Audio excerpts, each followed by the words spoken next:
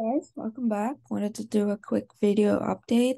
So last week we pretty much went lower and then expanded flat and pushed right back into this channel trend line, holding its resistance, and we failed and we dumped lower. So again, I'm still anticipating this channel to hold, but I expect a pretty up-down kind of week into CPI, right? I think we have go lower into Tuesday and then we push higher, to recover today's high, and then we push lower into this trend line. So that's pretty much my baseline assumption.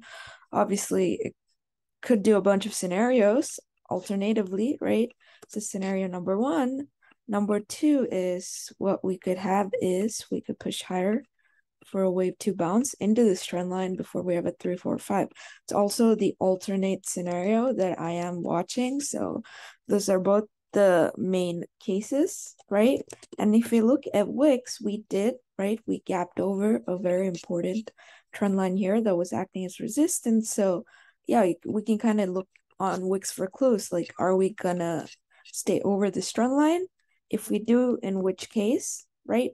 Then I think this scenario of pushing lower and then having bounces and then ultimately dumping to this trend line support before any, end of year rally, it seems to be highly probable. However, if we break back into this channel, then it seems more likely that we could do something, right? This is the bull case. I'm not a huge fan of it, but it is something I am monitoring, where if we can get over, right? If we can start to get over, 37.30, then we could stand a chance of pushing the 3885. Though I'm not a huge fan of it. I think we could more likely have a wave 2, 3, 4, 5 if Wix, kind of dumps below 32. But yeah, I'm kind of watching Wix, right? I'm still of the assumption that, again, if I go to the 30-minute chart, you'll be able to see that this is an ABC move, right? In which case, we're going to have one more leg to the downside, right? When we break this low, I was kind of around 3580. I'll kind of get cautious to see if we have some kind of, reflexive bounce, right? Or not, if the selling is going to be deep. So yeah, I am watching Wix for clues, right? Let's look at the dollar. The dollar is just kind of consolidating, trying to push, to make that new high. If you look at the 10-year, you can see again, just consolidating, pushing to the top of the channel. And the wicks, obviously, we've seen that this is the flag that I was talking about last week.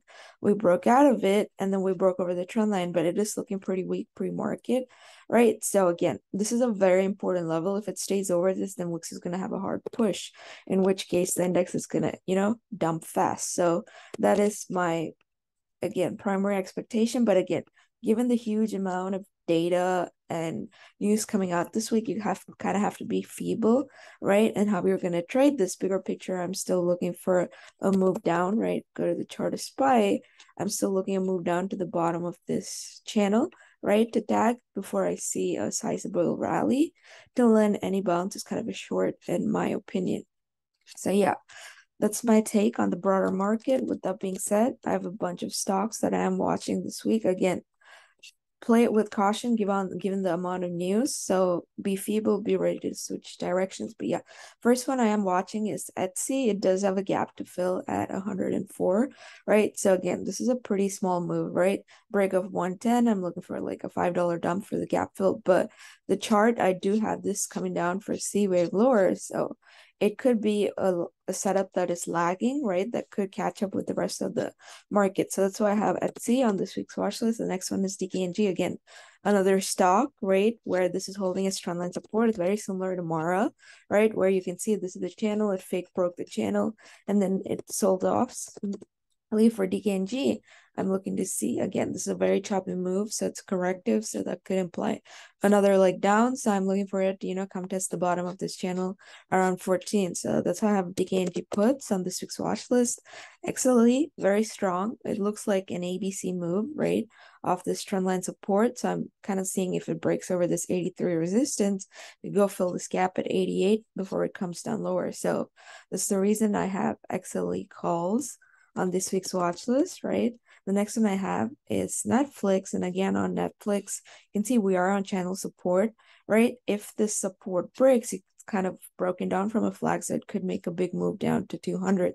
So yeah, I am watching this trendline support, right? If that trendline support snaps, that could make a good short for Netflix, right? And obviously this is the upper boundary to play calls on, but again, that's all the way at 246, so it's not really worth discussing, right? As long as it's in this channel, it's just choppy on Netflix. And the last setup, right, I have is pins. So on pins, right, you can see we're kind of in an ascending flag, right? The best short position would be a break of 23.8 for a move down to like 20.5, right? Fill this gap. Something else I'm also alternatively looking at on pins is you can see it is holding this uptrend, right? So you could see pins try to push to the top of this flag, right, around 27.15-ish, and then again when it tags the upper channel, it would make a good short position for a move down. So either pins is directly going to break this and dump, or it's going to go attack the top of this channel and then dump. So I am also watching pins to see which way it moves. So yeah, the watch list is pretty short, right? So that's all I just wanted to kind of discuss, and we could kind of look at, Apple and stuff like that. In bigger picture, I am kind of looking for Apple to still have, break this prior low at 137. I'm looking for Apple to test around 133, and alternatively, also in a more bearish scenario, I could see Apple, right? This entire move down was your A, your B. This is your C wave, right? Apple break its prior low, June low at 129 before this A wave is done for Apple, and we push higher. So again, the indexes, right? They may not stop selling till Apple breaks this prior low, right? This prior low at 129. So Apple could be an interesting watch, right? Given that we've looked at Tesla, right? We've looked at Tesla, and Tesla is almost, right? It's almost close to breaking its June lows. I would be interested to see that if Tesla breaks its June lows, I think Apple would continue as well. And then Tesla could, target the low 180s. So yeah, it's kind of something I am watching as well. Google, on the other hand, is a lot easier to read, right? Because it's a straightforward channel, broken down flag. So again, Google, I'm still looking for this to come back down to like 93, 91, right? Bottom of this channel before it pushes higher for this B wave. Same for Meta. You can see that on this chart, you can see we're not close to tagging this bottom of the channel. So I would think that Meta comes down to tag the bottom of this channel before it's, kind of done with the A wave. Same for Microsoft, right? Come tag the bottom of this channel around 222 before it's ready to move up for the B wave. So these stocks are a lot more straightforward, right? Stocks like Apple is more confusing on whether this is going to make a B wave, right, around 133, or whether it will break its June lows. But I still see a little more downside in both cases. And Tesla, obviously, for fun, I drew like a channel, and you can see we're kind of sitting on this channel. So it will be interesting to see what we do with this channel, right? The downturn break is 231. Till it breaks 231, any bounce probably gets rejected lower. So yeah, that's all I wanted to discuss on this week's video. Thank you so much. Have a great day.